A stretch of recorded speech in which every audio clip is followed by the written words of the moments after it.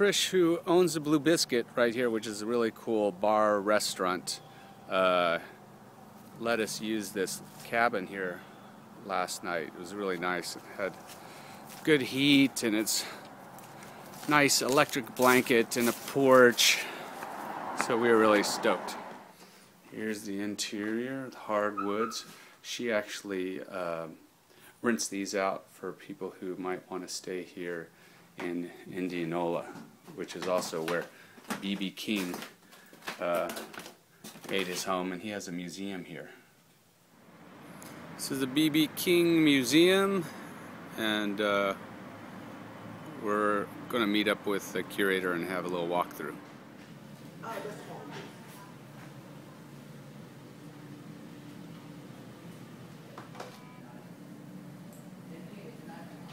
Yesterday was one of those days. Keep younger toes. That's right, we did. Yeah. Did you have younger kids in here yesterday? Yeah, 8th graders.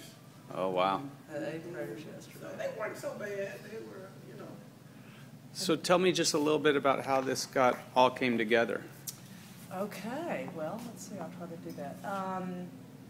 A group in town really wanted to honor BB, you know, because it's the native son of Indianola, and he's been going all over the world for the last 40 or 50 years talking about being from Indianola, Mississippi. Right. And we have a great film in the exhibit when they introduce him on the Ed Sullivan Show, you know, in the Oh, 60s, cool. from Indianola, Mississippi. So a really neat, diverse group of people, many of whom wound up being our first board of directors, came together and said, we just need to do something for BB. And they kind of talked about getting a few guitars and maybe a little house in town, and maybe BB would get some photographs. And it started out that way, very small. And then pretty quickly it snowballed, and we got some people on board who really knew their stuff. There's a wonderful guy in Greenwood, Alan Hammonds, who's a pretty interesting guy to talk to, has a PR agency. He became our first interim director before the doors ever opened. And some other people who came together and said, you know, we need to get some good advice. So they got some consultants, got their first big donation, and it all just started falling into place. And I think along the way, some people recognized the potential for economic development and community development and tourism and all of these other components. So it took about 6 to 8 years, I guess, to actually break ground.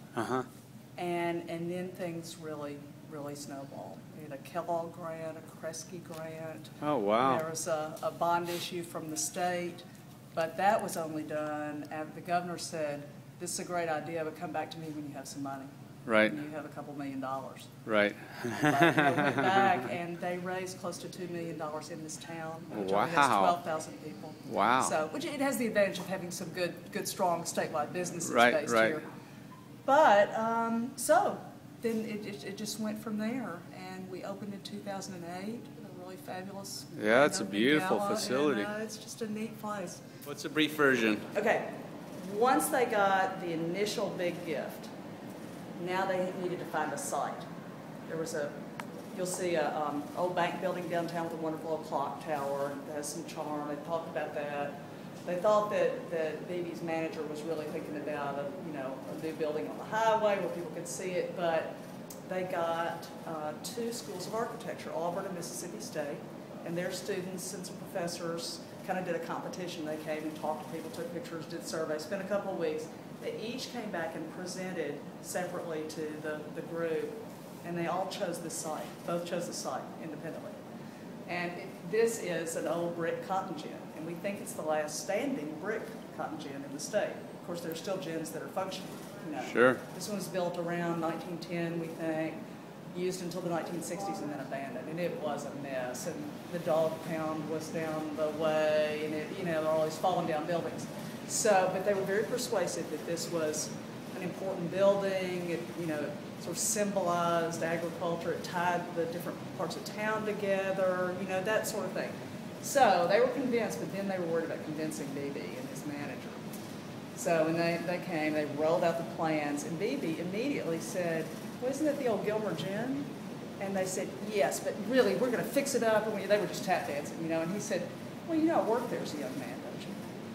and nobody knew that. Wow. So we have this wonderful picture during grand opening of BB sitting on a stool with Lucille looking around like, yeah, I'm back. Wow. Yeah, so there's some neat stories in the exhibit about it as well. So, That's so cool. now it's like a community center, and we have all these cool things here. We can use our stage, and we've got an event coming up next weekend, I think. And you know, on Wednesday we had a stretch and play for 3- and 4-year-olds, and Very cool. wedding receptions. Is this where they That's right. Zumba was last night, and just you know, Oh, that's wedding what Jack was receptions. talking about. Thanks, it's neat.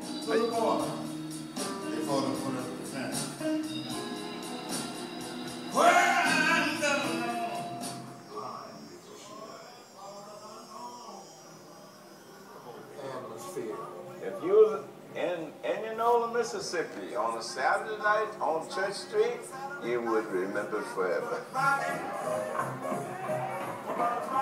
People were coming in from the country then. And it was what they call a troop house, a gambling house, all around. 2 pigs and 1 hook.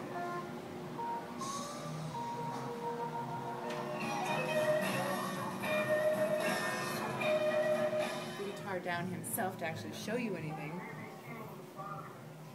Here we learn how to play guitar. So. Thanks for the tips on the museum, and thanks for letting us come in here. Anytime. Glad to have Really super cool how it was designed. It's a super great museum. We So had a great team come in and help us design everything to make it very accessible for everybody. So we Yeah. appreciate you coming by. thank you, sir. Thank you.